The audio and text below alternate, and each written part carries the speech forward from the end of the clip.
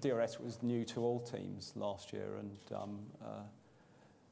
there are trades you play on designing rear wings, in that you can design rear wings for greater DRS performance and greater drag drop, but the sacrifice you pay for that is that you tend to lose ultimate downforce, and you play those trades a little bit.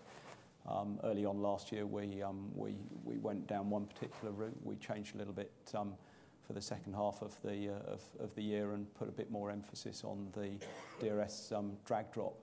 You can see this year's rear wing is a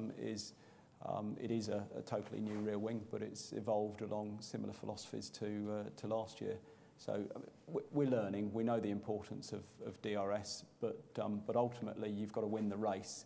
And whilst DRS counts for qualifying, most in qualifying, then ultimately you have to win the race. And producing the best race car is what we've concentrated on. We proved last year that we're particularly good in terms of race pace, and again, that's our philosophy and our approach. We've got time for a couple more questions. Ben Edwards first from the BBC. Thanks, David.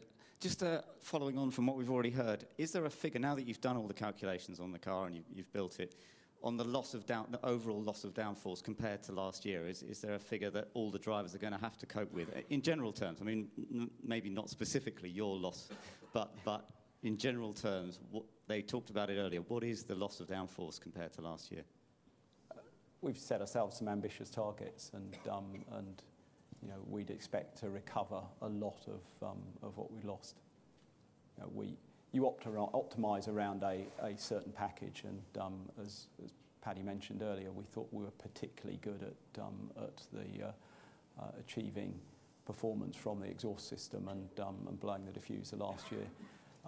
We paid prices for that. You pay a price in terms of the base performance of the car. We knew that there were prices and trades that we were accepting, and ultimately last year it produced the quickest car. This year, we've taken those gains back and worked harder on them and pushed that area harder. So you know, we hope to get back a lot of what we lost.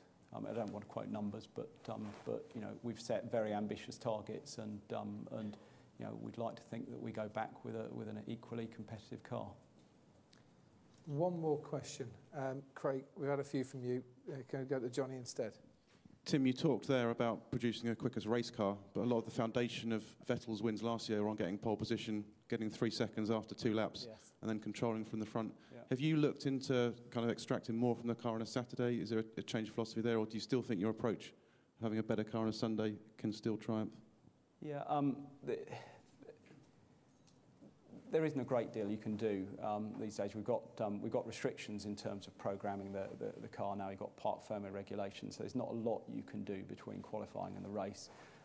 But one thing we focus on very heavily is and again have concentrated on with this year, is just the tyre wear life and tyre thermal performance, and that's about the race performance. In qualifying, you've got, clearly, as we mentioned earlier, you've got DRS that you can play with. Whilst I say we concentrate hard on race performance, it didn't go unnoticed that Sebastian Vettel put the car on pole an awful lot of times and pulled the gap before DRS was employed. So you know, we're aware of it. We've attempted to deal with it again. Tim, or Paddy, something to say to that?